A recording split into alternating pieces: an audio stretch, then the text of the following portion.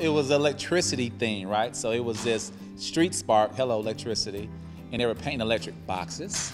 So we picked people that had something to do with all except for Roger Troutman, were scientists and had something with electricity. And I says, well, hey, we're gonna put Zap in there because Zap, you know, the whole play on words with Roger Troutman, who's also a Hamilton native.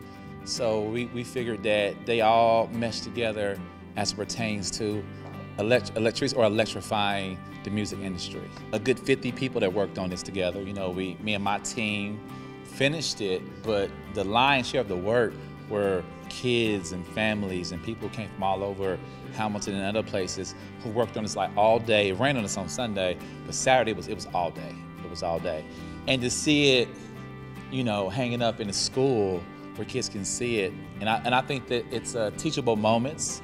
If the kids actually like, you know, well, who are these people? So it can educate. And knowing that this was created as part of, you know, the e-spark, the community spark, the street spark, like Hamilton's on fire right now. You know, there's such an evolution. I've lived in the city now for 20 years, and just to see the progression and to see the change and to see the spark and the electricity that's happening in our community, I think it becomes a talking point. And to be able to bring this in to celebrate what's happening in our community as a family here at Wilson, that's what got me really excited. And that's why I think it's important to adorn the hallways right here in our main foyer so everybody can see it.